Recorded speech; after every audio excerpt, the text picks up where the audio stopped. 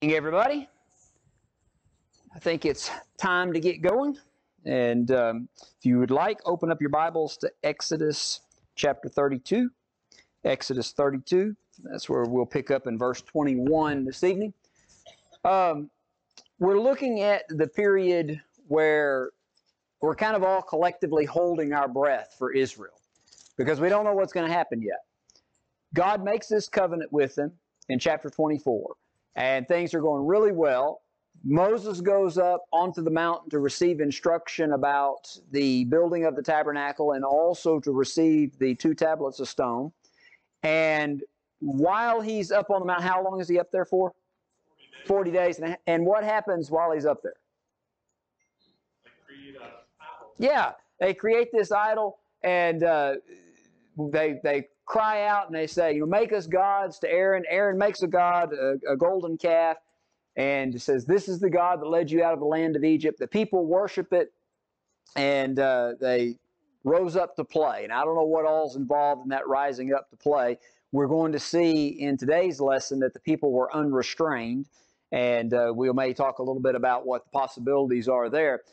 Is God oblivious to this? Not at all. Now, Moses is. Moses is up there, and God's speaking to him. And then God says, whoa, stop everything. They've sinned. I'm going to wipe them out. I'm going to make of you a great nation and fulfill these promises through you. And what does Moses do? He intercedes, and he pleads with the Lord, therefore not to destroy this people. And turn from your fierce wrath and relent from the harm of this people. And what does God do? He does. He relents. And so he's not going to destroy the people as he first told Moses that he was going to do. And so Moses comes down from the mountain and comes down and he sees the people and they're dancing and partying, and he takes these 2 tablets of stone and he smashes them, indicating this is what you have done to the covenant that you made with God.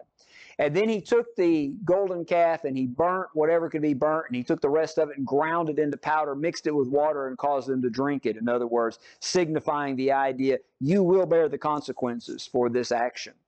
And so that brings us to verse 21. And so, now, who made the golden calf? Aaron did. All right. So now Moses turns to Aaron in verse 21 and he says, what did this people do to you that you have brought so great a sin upon them? In other words, what you have done is you just nearly wiped out all of this people by this action. What did they do that would cause you to do something like that? And here's Aaron's response. So Aaron said, do not let the anger of my Lord become hot. You know the people, that they are set on evil. What do you think? Is he speaking truth so far? Yeah, I would say so. People are bent on evil. They're the ones who said, make us gods, right?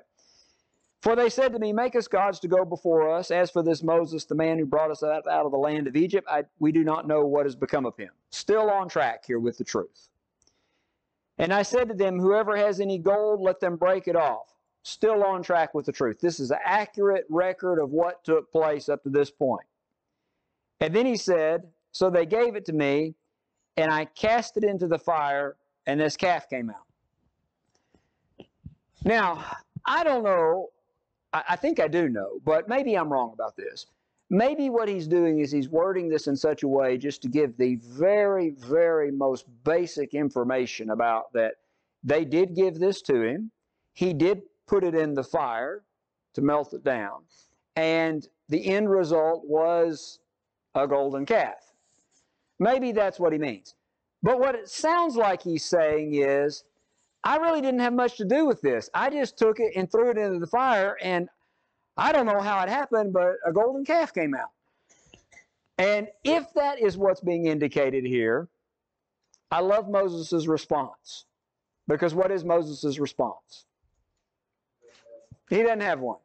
Have you ever had that conversation with someone when they say something that is just so ridiculous that you just kind of blink a few times and go, okay, well, we'll move on. and that seems to be what's happening here on this occasion. Aaron definitely does not seem to fess up to his responsibility, and that's what Moses initially speaks to him about. What did these people do that you brought this great sin upon them? And Aaron doesn't. I think I said Moses, but Aaron doesn't fess up to this and own up to this. Now, I may not understand everything that's going on there, but just in my natural reading of it, that seems to be kind of the way this conversation goes down. You have anything you want to say about that? It's a silly excuse, and he's not taking any of the blame for his part of it. Yeah. It doesn't seem like he's willing to. He would rather come up with this excuse than to say, "Yeah, I messed up." I don't have much more than that. Anybody else have anything you want to add? I know they've probably seen a lot of idols out of Egypt, and you would think they've always had somebody to tell them what to do, and at this time they think maybe he's left them. I do think that that's what's driving this, is that seems to be the catalyst that gets this started. Is we don't know what happened to Moses, and I like what you said. They've always had somebody to tell them what to do. Moses has been telling them what to do. Now we don't know what. We need something here, and what they didn't realize is they had something. They had God, and God had told them, and that was still. That could guide them. If they had nothing else at this point, that could guide them in this. But that is not sufficient in their thinking. Not just Moses, but from my understanding, everybody that's alive at this time have only known the slavery in Egypt. Yes. So they've literally been told since they were born what to do, what not to do. Right. And so then they've come to a period where they can make their own choice and they don't know what to do. Yeah, that's right. So the sad part of it was Abram didn't have enough righteous backbone to him to stand up and say, I know y'all won't know about Noah. I mean, not Noah, but Moses went up into the clouds with God. But y'all done made a covenant that, we can't worship any other idols. Now you can pray to God, and Moses is up in the clouds, but I ain't going to make no idol. And Hur was also, Moses, when he left, said, now you have Aaron and Hur with you. If any problem comes up, approach them. Now, do you remember that when God first called Moses, you remember that he was very insecure about his ability to do this, and he didn't want to do it. He wanted God to provide somebody else. And God did provide him with some help. Who was it? Aaron. I wonder if at this moment he's saying, maybe Aaron shouldn't have been the one to speak on this occasion. He didn't use good judgment here. But we're going to see occasions where Moses doesn't use good judgment either.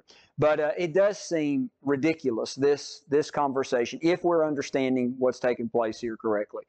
That here is an 83-year-old man saying, well, I just threw the gold in and the calf came out.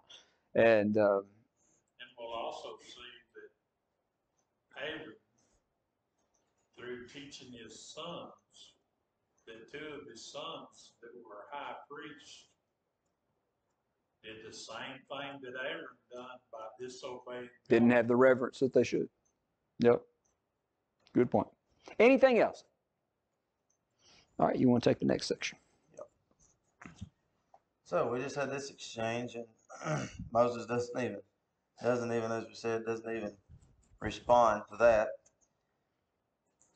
So Moses, we mentioned that they rose up to play and that. And verse 25, now when Moses saw that the people were unrestrained, for Aaron had not restrained them to their shame among their enemies, then Moses stood in the entrance of the camp and said, whoever is on the Lord's side, come to me. And all the sons of Levi gathered themselves to him. So it seems like Moses, even though he has stepped in and pleaded on their behalf with the Lord, he realizes they're out of control, and whatever that may entail. It mentions unrestrained, it mentions shame. We've got to get their attention here. We got to do something to get everybody's attention and get them back on track. And he asked for anybody on the Lord's side, you need to come with me. And Levites do. And he said to them in 27, thus says the Lord God of Israel, let every man put his sword on his side and go in and out from entrance to entrance throughout the camp, and let every man kill his brother, every man his companion, and every man his neighbor. So the sons of Levi did according to the word of Moses, and about 3,000 men of the people fell that day. So Moses takes it upon him, or organizes this, and the Levites go and they door to door, entrance to entrance. It mentions every brother, every companion, every man to his neighbor, and they start killing Israelites that are unrestrained and have rose up to play and are shameful here and whatever this is. They get to 3,000. Now, I don't know if that's the point that they got everybody's attention, and that everybody, maybe stopped and realized that this was going on and this was serious and we've messed up or what. But it mentions that they, I don't know how many Levites there were that volunteered for this either, but 3,000 Israelites are killed here on this occasion. Well, I figure if, with them with the sword, and then them next to killing 3,000 people throughout this mass number of Israelites there at the mountain. I would think that it would send terror through the whole camp. Am I going to be next that the Levi's going to come with a sword and kill? Because that'd be a bloody scene. 3,000 people being killed with a sword, just laying everywhere. Yeah. It's the first time we've had Israelites killing other Israelites as a punishment. I would think so. Yeah, I would think this would be the first time. That's part of the law. Right. Yeah, I would think this would be the first time that we would have seen it. Going back to whatever the unrestrained may have been, a lot of people, probably the most common view that I've seen of this is probably sexual misconduct. And certainly that was paired with idolatry very frequently.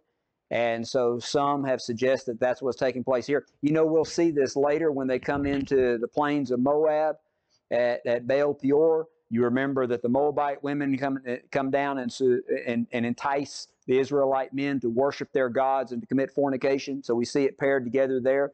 Maybe that's what's under consideration here. Whatever it was shameful. It was shameful in the sight of the nations, which some would say, well, it must have been really bad if the Canaanites would look at it and say that's shameful. But it also may be that it was shameful in the sight of the nations because God's people were to conduct themselves better than this. It's not necessarily that the Canaanites would have not behaved this way, but it's that God's people shouldn't behave this way. And it's shameful in the sight of the nation for those who call themselves the people of God to be conducting themselves this way. It's interesting to me that Moses says, who's on the Lord's side? You got to make a choice here. Are you on God's side or not? And the Levites step up and say, we are on God's side. What does that mean to be on God's side?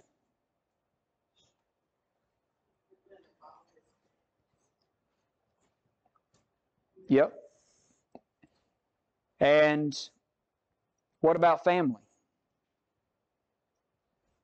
My loyalties to God even above family. And we haven't read this verse yet, I don't think yet, but in verse 29, Moses said, and he's speaking to the Levites, consecrate yourselves today to the Lord, that he may bestow on you a blessing, for every man has opposed his son and his brother. And he uses that word son there to bring it, I think, even a closer relationship. When Moses says, who's on the Lord's side, what he's saying is, who is willing to put God first above everything else? And the Levites step forward. And we'll see that God, this will come up later. The reason that God uses the Levites the way that he does in his plan, this is part of the reason at least. But that idea of what it means to be on the Lord's side, is Jesus going to say anything about that? What does Jesus say about that would relate to this? Yeah, whoever loves father or mother more than me is not worthy of me. When disciples were coming to follow him, he turned around and he said to them, whoever does not hate father and mother in his own life also cannot be my disciple. And so very, very strong language there. And what I want us to see is all the way through the Bible, there's really no room. There's no room for anything to be even remotely close to being equal with God. So much so that here when Moses says, who's on the Lord's side? That what he's saying is, your loyalty has to supersede all other loyalties, even the most close family relationships, the greatest loyalty that we have outside of God. It has to supersede it so much so that we would be willing to cut that off. And that's exactly what they were called on to do on this occasion. Tough job that they stepped up for on this. And to put their own countrymen, their own family members to death because of their rebellion and sin. And they did so. And,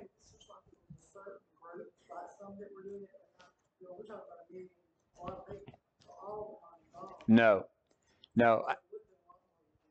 Yeah. So what I'm guessing is taking place here, based upon kind of, and we'll kind of see this in the story of the sin at Baal Peor as well, is that you kind of have instigators, you kind of have ringleaders in this, and at least in Baal Peor, that was who was specified. What's that? Yeah. And I think that's kind of what's happening here as well, that these 3,000 would have been the ones that were keeping this shameful behavior, unrestrained behavior going. Do you think the Levites were part of it, or do you think, and I know probably maybe it's told, don't know for sure, but I wondered if they might have restrained from doing it. Yeah, so I would say the ones that, the ones that stepped forward here were certainly not involved in it.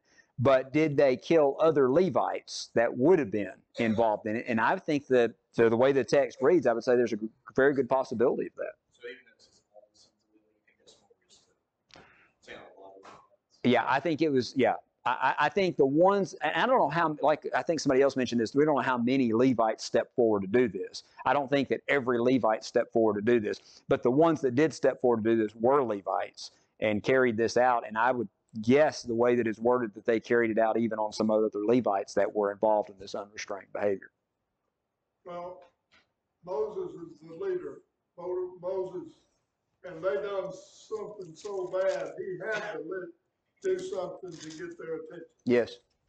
And 3,000 laying around dead would have got their attention. Yeah, I think that's right. Burning the idol and making them grind it up, making them drink didn't get their attention. Right? Maybe if it had, this wouldn't have happened. Yeah. But they were out of control, and something had to be done. And you can imagine. And you look at this, and this is terrible. What do you think's going to happen? What do you think would happen if this is not gotten under control? I was fixing to say, God's already stated that, get out of my way. And Moses pleads with him. And by the way, I wanted to mention one other thing. God relented from what he had planned to do in destroying them. God didn't promise to take them back as his people at this point. I want you to, we'll see that in just a second. Moses realizes, man, this is still a very delicate, precarious situation. And he comes down and he's doing everything that he can to try to save these people. And this was one of those things that he realized was necessary in order to try to save the nation.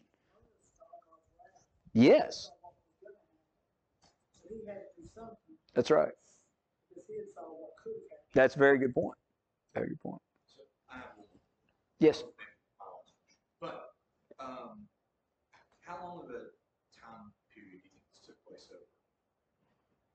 As far as like hours or Well, since they started doing this, So, because it's actually saying this became a derision to their enemies. Yeah.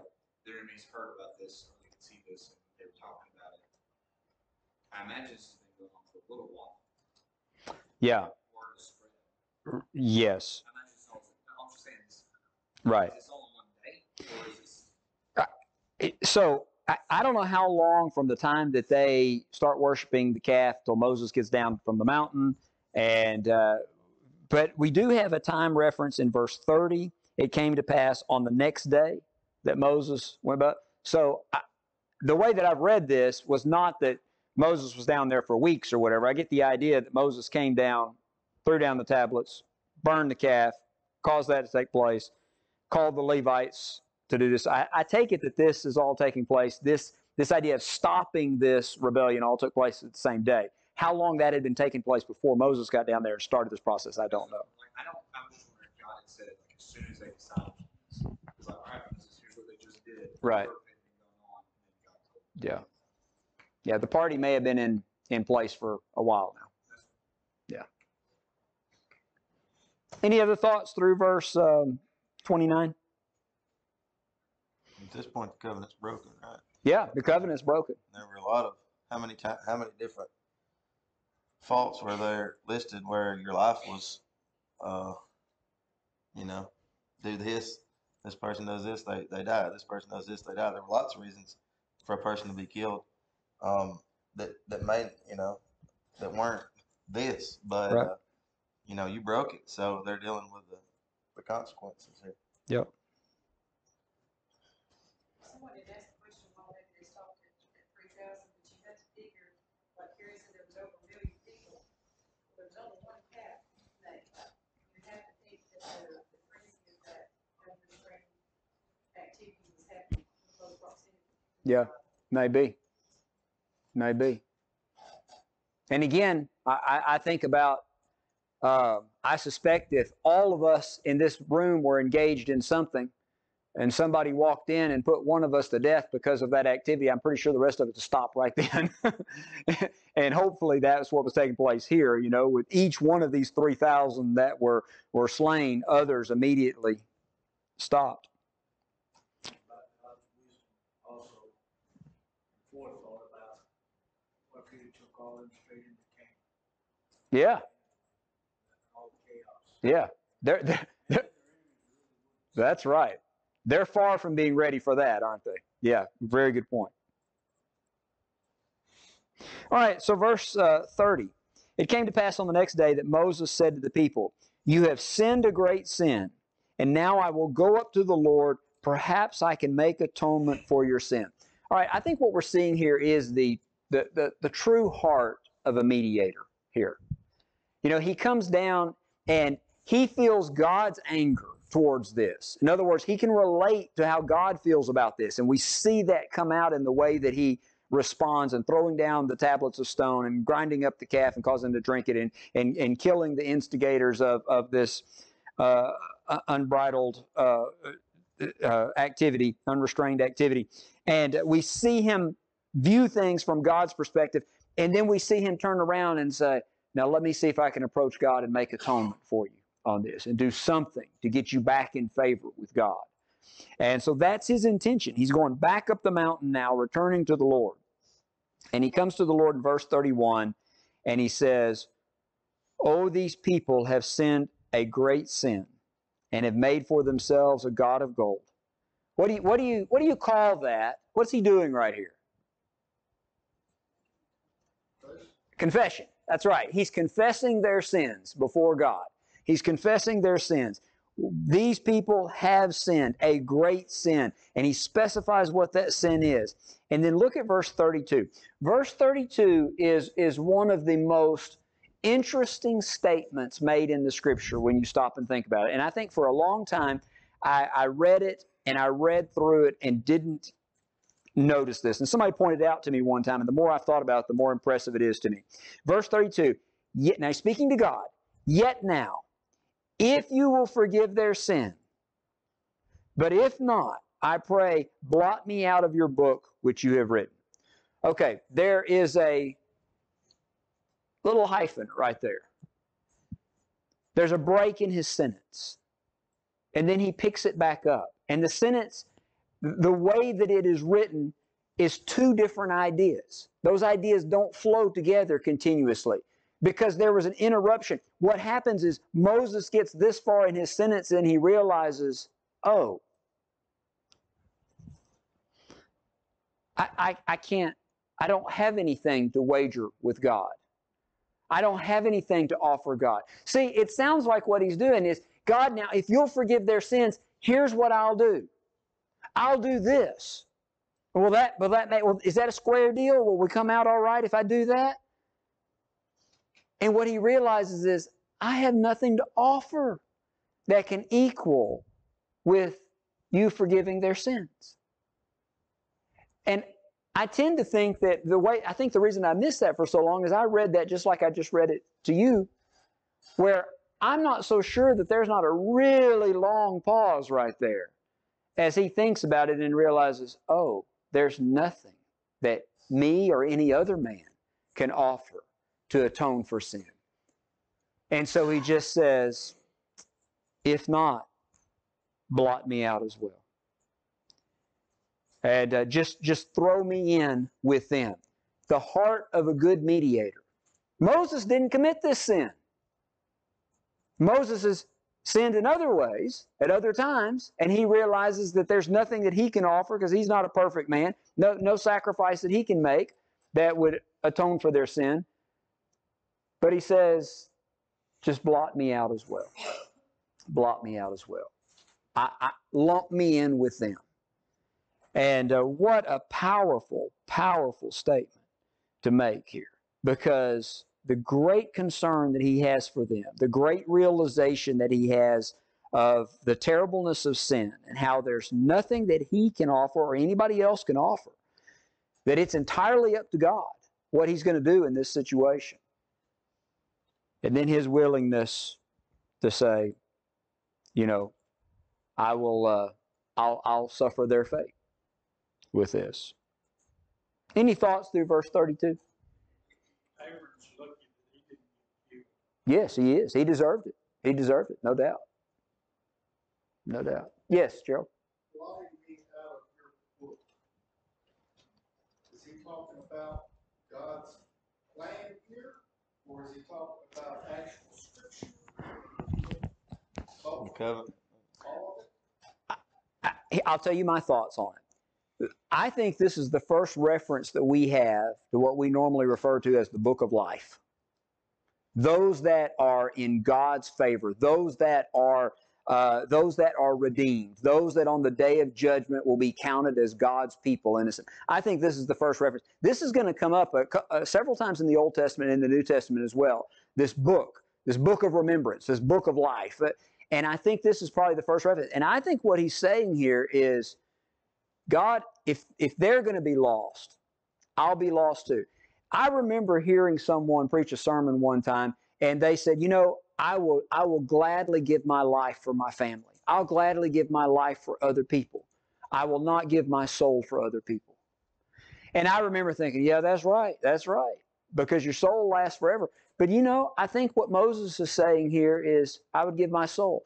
And he's not the only one to ever say that. Paul in the book of Romans say, I myself wish I could be accursed for them. In other words, if it would help the state of the Jews, I would be lost so that they could be saved. And so I look at that and I think, I don't know that I have that kind of unselfish attitude that I would give up eternity for someone else. But I think that's what Moses is saying here, and I'm pretty sure, I'm almost certain that's what Paul's saying in the book of Romans. Well, in Deuteronomy 29, verse 20, it said, the Lord will not spare or pardon him, but then the anger of the Lord and his jealousy shall smoke against that man, and all the curses that are written in this book shall lie upon him, and the Lord shall blot out his name from under heaven. That's in Deuteronomy 29. Mm-hmm. So, but like probably in this one, in this context, you'd probably say because whoever sinned against me, I'll blot out. Yeah. So, because we know there are people who have sinned against the Lord, and they're still recorded in Scripture. Right. Yeah. Yeah, it's verse 33. You know, the Lord said to Moses, whoever sinned against me, I will blot him out of my book. Is that him telling Moses that's not necessary? And Moses offers himself there. But the Lord says, you know, that's not necessary. The Right. ones that don't obey me will be blotted out, and the ones that do Yes. will still be there. Is That's that right. is that Yeah. paraphrase of what he's saying? I think that's right.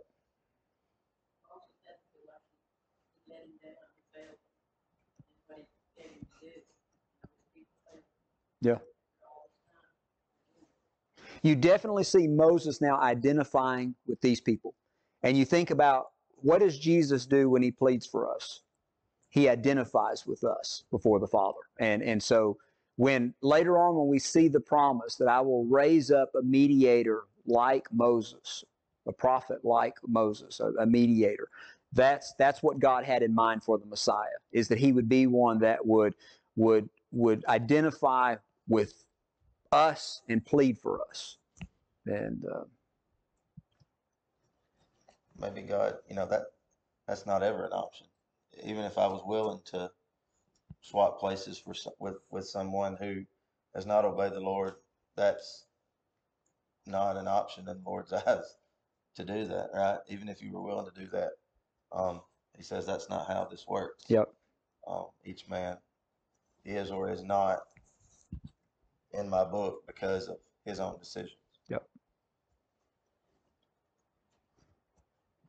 So a powerful moment here when Moses has this conversation with God. So God's reply, verse 33, is, whoever sinned against me, I will blot him out of my book.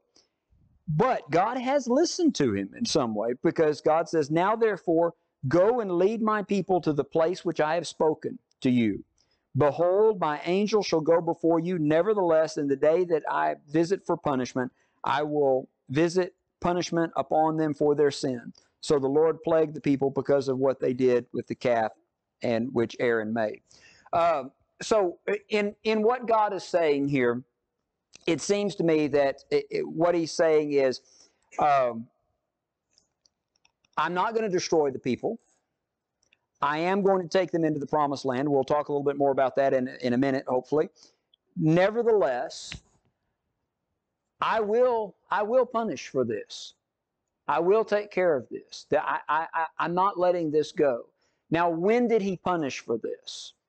It wasn't immediately. He didn't immediately wipe everybody out. It does talk about a plague in verse 35, and the question is, does this plague happen immediately? I tend to think that he plagued them in the sense that what's going to happen for them for the next 40 years? And there's going to be a series of plagues until that whole generation dies out.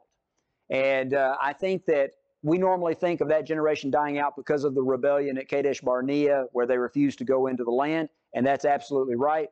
But I think that rebellion started back here, and God is already previewing what's going to happen and saying, what's that? Really losing his soul, I mean, here right there, because he went along with it. Yeah. Aaron would have been blotted out at this point, or what do you think he says? I don't know. I don't know how to answer that. Certainly he's guilty. He will not go into the promised land. Moses doesn't go into the promised land either, but I don't think Moses was blotted out of God's book. So I don't know how to answer that. You know, the Lord, I don't know where it was at, but the ways he said he would bless them, they were going to be fruitful, and they were going to multiply, and everything was going to work good for them. I can't remember the word, the pregnancies were going to be successful and good, and their flocks were going to do well, and those were all things that they had available to them by keeping the covenant, but by breaking it, maybe they don't get to experience that. Yep. Well, Aaron continues in service of the Lord. Yeah. So I wouldn't think he blotted out if he was Right. allowed to continue in service of the tabernacle. Yeah. You know, when that comes along. Yeah. I would think so. And he's right. Left him in that position of representative. Yeah. That I think I think that makes good sense, what you're saying. Probably Tabernacle Court that he actually presented burnt offerings for his sins, Mhm. in addition that they did also for the people. Right. But that would right there, by doing that, that would roll his sins forward. Because he did what was Yeah. commanded as you Yeah. had sin in your life. Right. Yeah. Yeah. I think the nation as a whole is going to be plagued.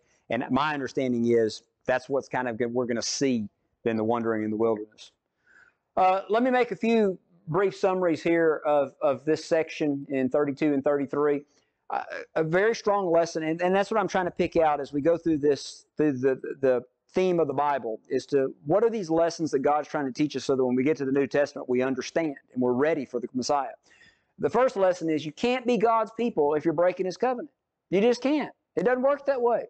The idea of being God's people is that you're obedient to Him. That's what the covenant's based upon. Secondly, you can't pay the debt for sin. Man can't do it. Moses would love to. Moses would give his life to. Moses would give his soul to. But he can't. No man can do that. It's going to take something besides man to pay the debt for sin. And sin prevents God from being with us. And we'll see that really kind of more in this next section here as we get into that. But hold that thought in mind. That last step is interesting because that would normally work the other way. Sin prevents us from being with God. That's because here it's the opposite. Yeah. Yeah. Isn't that the way things work? People say, tell us what we want to hear. And they offer that as worship. Yeah. Very same thing. Yeah, that's right. That's exactly right. These things were written for our admonition because they're our examples. Same thing. All right, you want to pick up verse 1? And the Lord said to Moses, Depart, and go up from here, you and the people, whom you have brought out of the land of Egypt, the land which I swore to Abraham, Isaac, and Jacob, saying, to your descendants I will give it. And I will send my angel before you, and I will drive out the Canaanite, the Amorite, the Hittite, the Perizzite, and the Hivite, and the Jebusite. Go up to a land flowing with milk and honey, for I will not go up in your midst, lest I consume you on the way, for you are a stiff-necked people, stubborn. And when the people heard this bad news, they mourned, and no one put on his ornaments. For the Lord had said to Moses, say to the children of Israel, you are a stiff-necked people. I come up into your midst in one moment and consume you. Now therefore take off your ornaments, that I may know what to do to you. So the children of Israel stripped themselves of their ornaments by Mount Horeb. So, what do you think it means by the way they're dressed, like their clothes of mourning compared to happy celebratory clothes? Is what it's referring to. This was a sign that things were not good. The Lord will be with them, but He says, for now, I'm not going with you. You're stiff necked, and if I have anything to do with you right now, I will consume you on the way, for you're stiff necked. So the people mourn. So their attention has been got. They hear this bad news. People are not happy. People are not celebrating. They don't have on their ornaments that are mentioned there. Their jewelry. I have a footnote for it. So. Yeah, I think that's right. You know, this is one of the places throughout Scripture, and this is something that we know. I mean, I think every culture knows this. We talk about appropriate dress. Well, what does that mean? Appropriate for what? Well, simply by saying appropriate dress, we recognize that there are certain occasions that demand a different way of conducting ourselves. And our dress is not just for covering, it is also a reflection of something. It also says something. That's why I get so frustrated when here's a person and they do everything that they can to draw attention to themselves by the way that they dress and everything. And then they're like, well, what are you looking at? Why are you judging me? It's like, this didn't happen by accident. You were purposely trying to send a message. I read that message. That's the message you were trying to send. That's not difficult to understand. We convey something by the way that we dress. And here was an occasion. What should they be conveying right now? Morning. Humility, mourning. Sackcloth and ashes is the dress that normally accompany what they need to be doing right now. Not decking yourself out with your finest Egyptian jewelry. And so I think that's all that's really being said here. It's not so much about the jewelry. It's about what needs to be happening here is there needs to be a humbleness of spirit. There needs to be a broken and contrite heart right now. And that should be reflected in the way that we dress and so forth, or it should be for them at this point. So I think that's what's under consideration in that. God makes the point here. This is one of the saddest moments, and I want you to think about this. Where are they going? What's the grand hope that they have here? The promised land. That is the grand hope that they have. Do you know what the grand hope that God has is? That they'll be His people, that He can dwell with them. Now, here's what I want you to see. God says, all right, go ahead and go. I'll send my angel. He'll drive out the Canaanites. And look at verse 3. Go up to a land flowing with milk and honey, for I will not go up in your midst. I can't. You're wicked. I would consume you. We can't dwell together. You're not holy as I am holy. But we still get to go to the land flowing with milk and honey. This is great.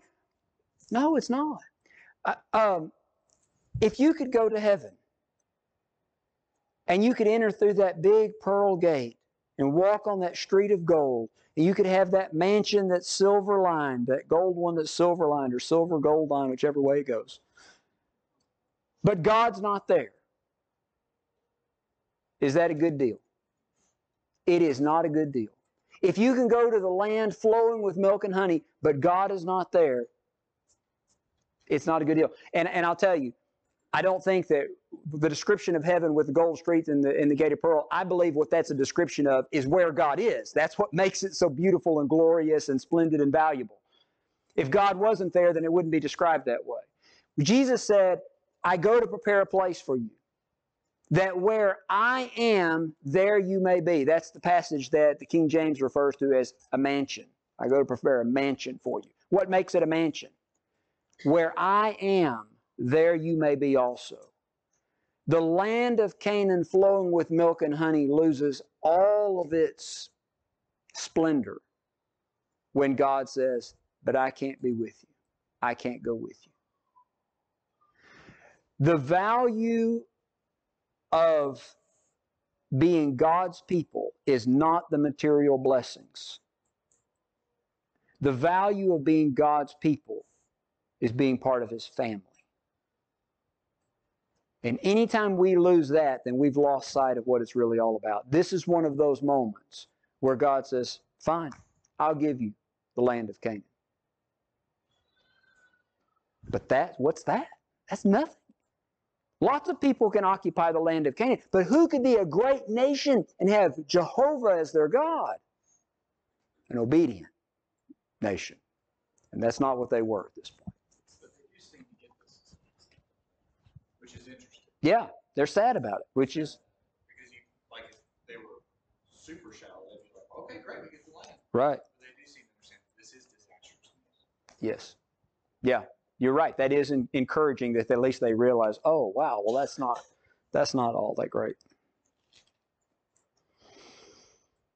Any other thoughts through verse 6? I think God's also telling this for two reasons. One, that He ain't going up with them because they're wicked. But He's going to keep His promise that He told Abraham, that he would get that land. That's a good point. Yeah. So He's telling them, I'm still under my promise with your father Abraham that I'm going to give you the land of Canaan. But since you actually broke the laws that y'all agreed to be, me be your God and you be my people, I'm not going to. Yep. It's almost like that's, God was mad enough to kill him back with the calf, and Moses stepped in, but it's almost like God said, I'm still mad enough to kill you. Yeah, that's right. In a moment, I can step in Mhm. and consume you right now. It's still serious. It's still serious. All right. Thank y'all for your good attention. Thanks for watching. If you found this video to be beneficial, please follow us on Facebook or subscribe to our YouTube channel. Feel free to share it with others that you feel like may benefit from it. If you need to contact us, please contact us via email at quinn.church@yahoo.com. Also, if you're in the area, we would love for you to come visit with us at one of our assemblies. Have a good day.